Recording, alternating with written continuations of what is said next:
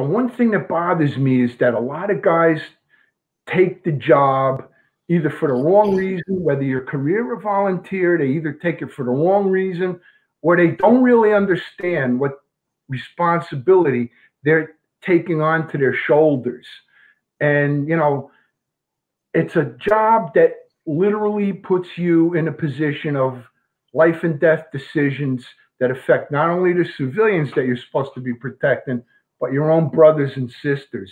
So I want to leave you with a thought, you know, all firefighters, with very few exceptions, all firefighters who have ever died in the line of duty have one thing in common.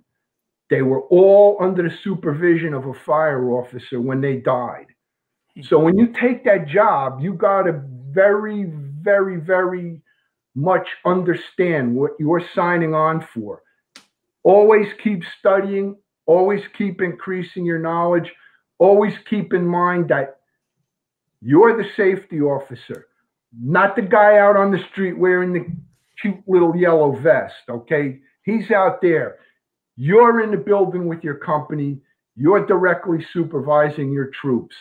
And at the end of the day, you're the safety officer, and it's up to you to take care of them.